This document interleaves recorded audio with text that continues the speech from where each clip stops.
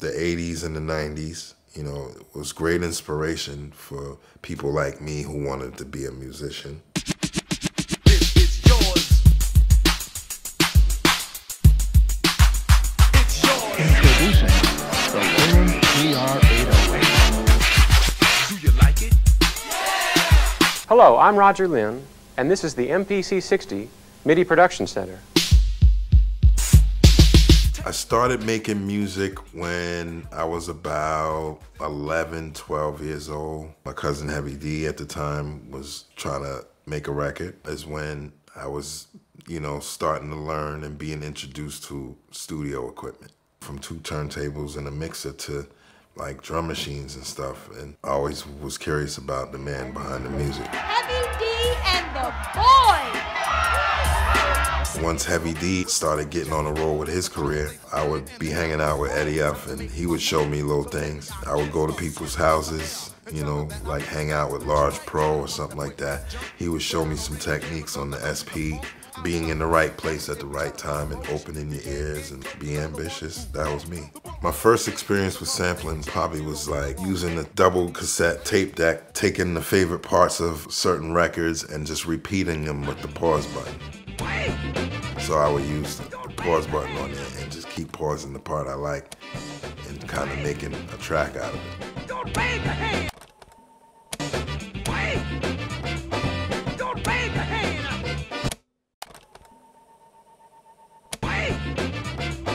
Don't wave. Don't wave. I graduated from that to playing around with little, you know, drum machines like the TR-808, TR-909, then you had the SP-12 and then the SP-1200, which changed my life. They Reminisce Over You was a song I did about a homeboy that lived on my block. He was one of Heavy's dancers. His name was Making T.R.O.Y. It was a freak accident on stage and he died, fell off the stage 20 feet, and which devastated the community, and what came out of it was this song. Put your bad self. Say it loud.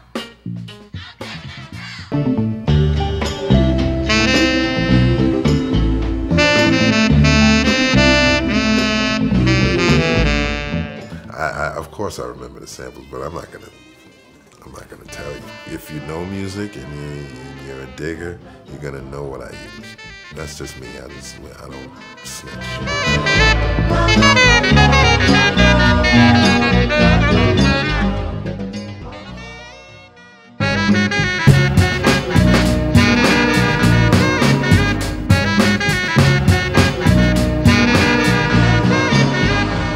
That song means the world to us, you know what I'm saying? Now, especially, you know, losing Heavy D, you know what I mean? And Troy.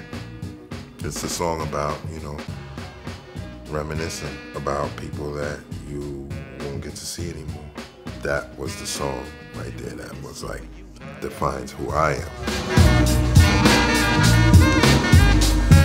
That was my first time dealing with the business of clearing samples. It's just a part of the culture. It's something that you have to, you know, I never minded like revigorating an artist that we're sampling from. You know, people wanting to get paid for using their music, and that's a given, you know what I'm saying? We just discovered a talent that we could take an old record and bring it back or change it around, flip it, give that same artist we're sampling from new life. Because one day somebody's gonna do it to our music, someone's gonna sample our stuff. So I think Tracklib could change how people make music by letting the freedom of sampling take place, you know what I'm saying?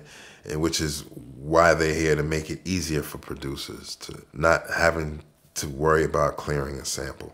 There was times where we always used to worry about that kind of thing, so thank God for Tracklib. It's the biggest rap band in the world with their first ever British live TV performance. This is Public Enemy with Shut 'Em Down. Hold it down. The Public Enemy remix, the Shut 'Em Down remix, was a beat I made in actually 5 minutes. I was in a rush to go to the studio. I was late. I remember having to go next door to the basement. I just came up with this beat before I got in my car to go to the studio to lay it down.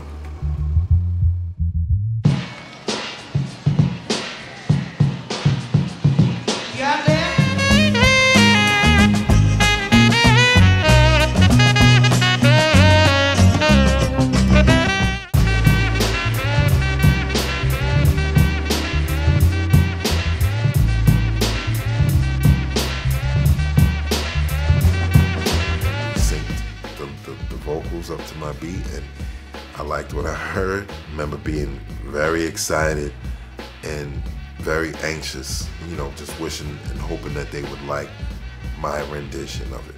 You know, once Shut 'Em Down was done, I was just kind of on a roll. I remember doing Jump Around, Das Effects remix, and Run-DMC in one session in 3 different rooms. I'm working on 3 different songs. That was some superhero shit I was on.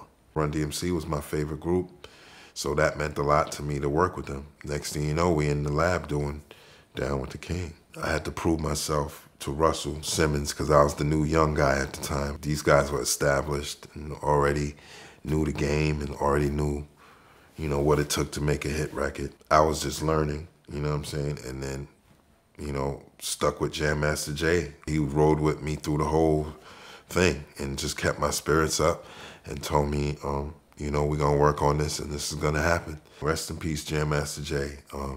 Song meant a lot, man. Went through a lot.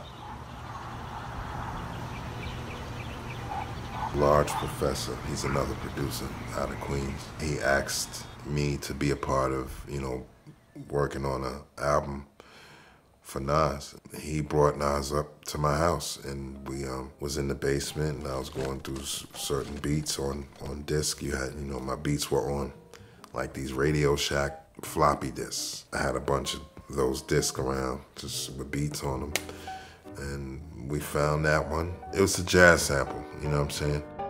People know what it is. You know, if you're a DJ and you're a digger, you know what that is.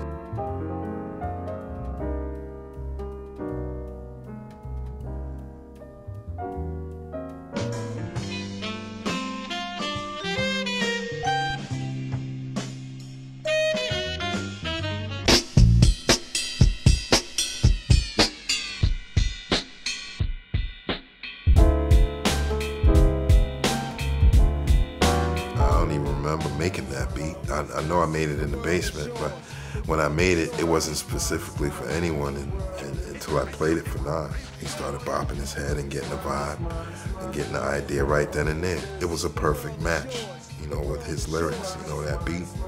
I sip the Don Pete, watching Gandhi till I'm charged and writing in my book of rhymes, all the words past the margin. The whole of you know, asked me to be a featured artist on the record, so I actually got on the hook and sung the chorus. Instrumentals, to me, it just gives me a drive to want to keep doing music. From the cassette, I graduated to the drum machines, you know, read manuals and learned how to use the drum machine, and then stayed in my room for months until I learned how to work it. One thing about being in hip-hop is the fun part is inspiring each other. My ear for sampling changed thanks to Jay Dilla. He used to tell me a lot that I inspired him to make beats, and now, you know, that he's made his name, he inspires me anytime I hear something he's done. You know, sometimes I can get stuck and can't think of something with all the records I got too. You know what I'm saying? It's just, it's really, the thought has to come over you and you have to have that feeling.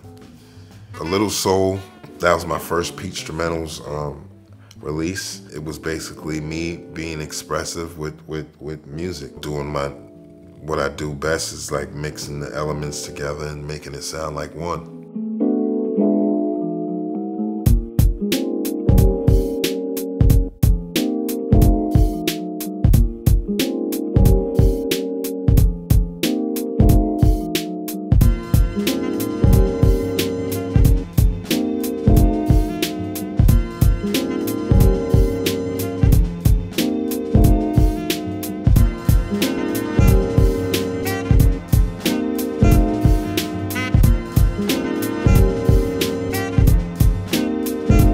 That was like an album that people loved so much and told me how much they were inspired by listening to it, whether they was, you know, working out or studying or doing whatever they do.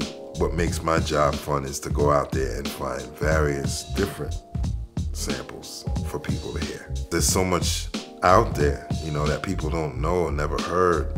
Samples are everywhere. It's all about how you hear them. That's what makes the word originality is so important.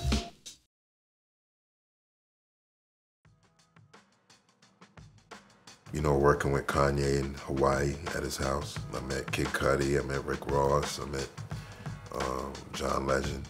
We ended up doing a bunch of things, you know, the drums for Runaway. I laid like eight beats down, and we just narrowed it down to like one.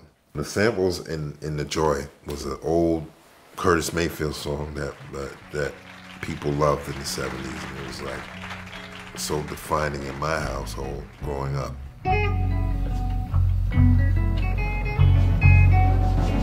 I remembered it and said, you know what, I'm gonna try something with this.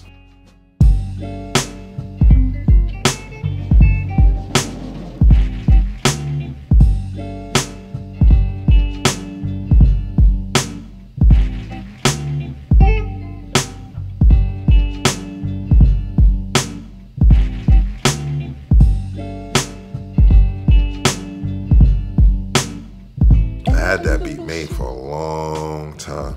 Played it for Kanye one day, and he murdered it, and then put Jay-Z on it. My advice for producers starting out is to always have passion in your heart. When you love what you do passionately, you'll be successful no matter what. Whatever it is in this world that you're trying to do. With the help of, you know, friends, my cousin Heavy D always telling me stay inspired, and you know, you put your mind to it and you put your best foot forward. I felt I always did that. You know, I got my own label now, I got my own artists. Look out for my new album, Instrumentals 4, coming out soon. Dope Boy Soul, my new artist Amir, aka 25th Hour Man, True Soul Records.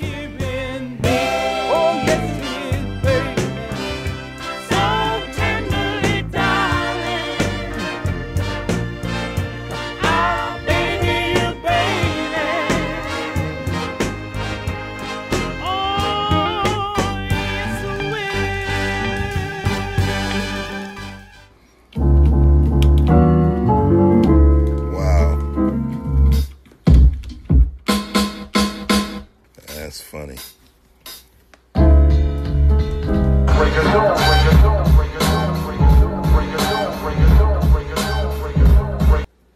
That's all it said on there.